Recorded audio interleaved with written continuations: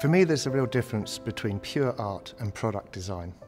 The joy of product design is finding the perfect marriage between the aesthetic and the functionality, because I think there's a real beauty in a perfectly engineered solution to a real problem. What if you remove the restrictions of having to build down for a certain price or the challenges of mass production? What if you just set out to make the very best? The materials we use at Vertu are chosen for their performance, about what benefit they'll actually give to the customer. And the most relevant one to talk about is the screen.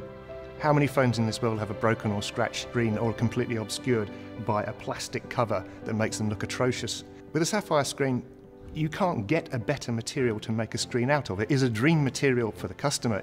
Every piece has to be grown from a single seed crystal in 2000 degrees centigrade for 2 weeks, and after that you get a piece that's about 40 centimeters long. Sapphire is actually the second hardest material on the planet.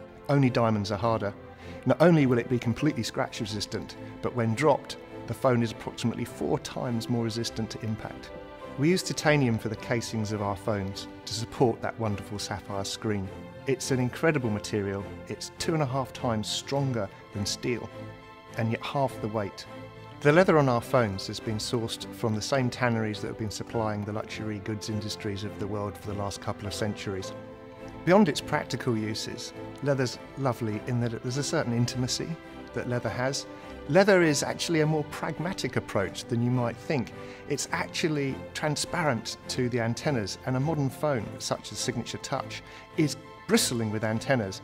That phone actually has 19 different cellular bands, as well as a Wi-Fi, GPS and Bluetooth, let alone wireless charging, that all has to work through it.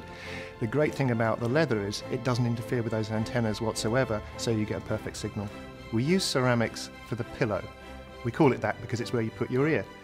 Ceramic is ideal for this purpose because it's hypoallergenic, it's great against the skin, and it has unique thermal properties that mean that the phone is comfortable in a long phone call.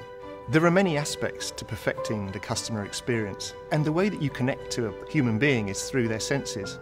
Now we've got 5, and assuming that we can discount taste and smell for the meantime, sound is a very, very important one. A phone will go through 200 tests before it leaves our factory, and part of that testing is actually listening to it.